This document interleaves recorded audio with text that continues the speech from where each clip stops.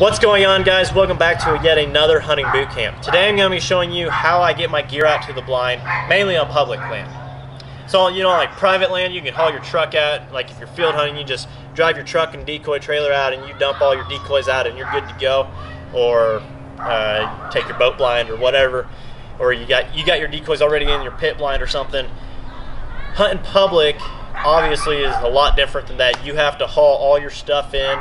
And usually it's going to be quite a ways if you want to get to where the birds are. I mean, if you've scouted them, if you know where the X is on public land, you're going to have to haul something. You're going to have to get in a boat blind, or you're going to have to put it on your back, or you're going to have to push it out there, however you can to get out there.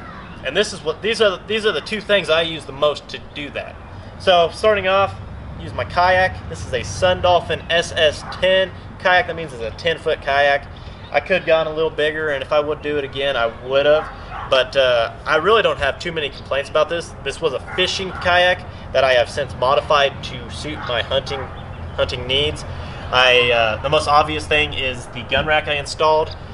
Those are just gun racks for an ATV. I just screwed them into the kayak itself, so they're not going anywhere. And neither is the gun. If this thing would capsize, my gun's not at the bottom of a lake, which is the main thing that I wanted to prevent. So I got a little shelf here, put my mojo up there, put my birds up there if I get any that day. I'll just kind of put them up there. It's a good storage spot. Got a couple cup holders for coffee or pop or juice or whatever. A couple side pockets, put gloves and spare shells and whatever else you need. Then I got two what would have been pole holders, because this is a fishing kayak, but I use it for my mojo stakes. And then you got another cubby back here, and I just put my gear bag, I put my camera bag, I put whatever else, a spare life jacket or whatever else. There's quite a bit of storage. You can put even a few full body decoys in there. And then I have all my decoys rigged up Texas rig style. So they got the clips. I just drilled 2 holes in the back here, so I can just put the clips in and I'm good to go. I'm just pulling my decoys and kayak's all rigged up.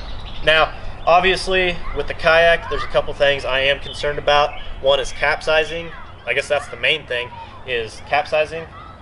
So I don't take it out when it's super windy. I don't take it out when it's super cold for obvious reasons. You know, I don't want to deal with hypothermia.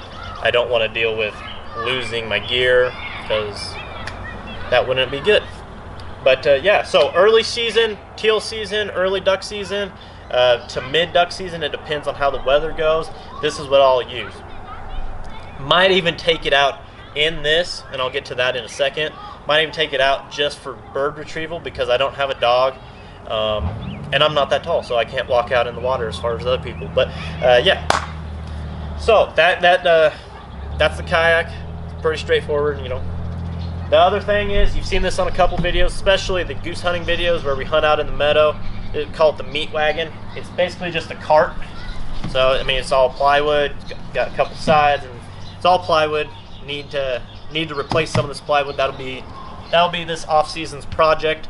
But this works really good. We load it down with everything. The only thing we don't put in here is our guns. You know, put those on our back, and everything else, if we can fit it in there, we will. We put a crap ton of full body goose decoys in here, and then we've loaded it back with at least 10 geese that we got that day. So I know for a fact it can hold at least 300 or 400 pounds of gear and still not break. It does pretty well in snow too. I got these beefy tires that I put on, so it'll go through mud and snow, unless the snow's too deep, obviously. But other than that, it works good. Devin and I, or whoever's hunting with me, we can both grab on the handle and pull it, so get 2 guys on it or whatever. But yeah, so that's the meat wagon and that's the kayak. I'm gonna beef this up in an upcoming video, put bigger walls on it, maybe put some hooks and stuff. But that is how I get my gear out to public land or just any land that I hunt. Hopefully you guys enjoyed this video. If you did, hit that like button down below. Drop us a comment letting us know what you think, or if you have any suggestions for new upcoming videos. And we'll catch you next time. See ya. That was supposed to hit the camera, but you get the point. See you guys.